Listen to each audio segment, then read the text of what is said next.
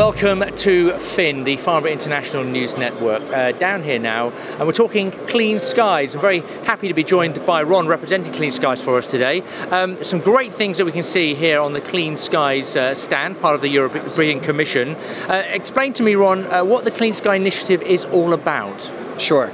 The Clean Sky program was launched under what's called the 7th Framework Program for Research and Innovation of the European Union, which the European Commission sponsors and monitors, and it's a public-private partnership. It was created to develop technology, to mature it, to take on more risk and to prove them and accelerate their rate of adoption in the marketplace, particularly where it concerns things that will bring fuel efficiency, energy efficiency, and help aviation grow with a reduced environmental footprint.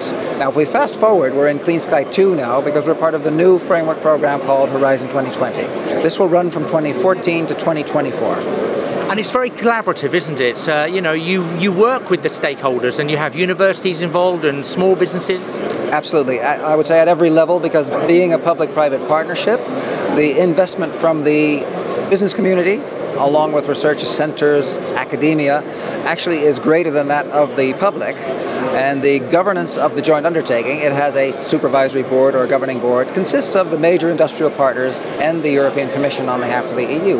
But then when we look at participation, we have a kind of a tiered structure like the aeronautical industry has. Okay, and you have you're displaying three key initiatives here. Open Rotor, explain to me, is one of them. Explain the background to that briefly.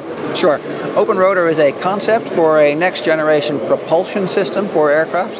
It was actually first trialed by NASA and the US manufacturers in the 1980s, put away in a box because it showed a pretty big potential, 30 to 40% fuel burn improvement, but it was a very noisy technology, and noise is a very sensitive issue in airport communities, and I would say even politically. And fuel prices dropped. It became kind of like a second order. We'll look at that later.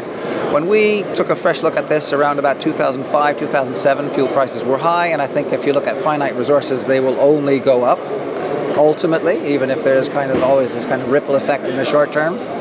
And what we've discovered through the Clean Sky program, and I would stress that only through a program approach with 6, 7, 8 years of funding continuity and commitment from the industry to pursue this agenda, what we found is that there is actually up to 40% fuel burn reduction, even compared to aircraft coming off the production line as few as 5 to 10 years ago. But more importantly, by optimizing this design, engines using this open, as you can see, blades without a duct around them, open technology. If those blades are designed to exacting standards and very carefully in terms of aerodynamic flow, the noise actually can be less than engines that are currently being developed for the next generation of aircraft. So we can reduce the noise and get the 40% of fuel burn reduction. So we're having our cake and we're eating it too. So that's very exciting. I know you're doing a flight trial on the laminate wing this year, but you unveiled here at Paris the Racer. Tell me just something briefly on that. That's a really cool project. That's part of the Clean Sky 2 program, the follow-on program, and it is perhaps a little bit less geared towards fuel burn per se. What it is a type of new helicopter vertical takeoff and landing aircraft that bridges the gap between a traditional helicopter and a fixed-wing commuter aircraft or a business jet even.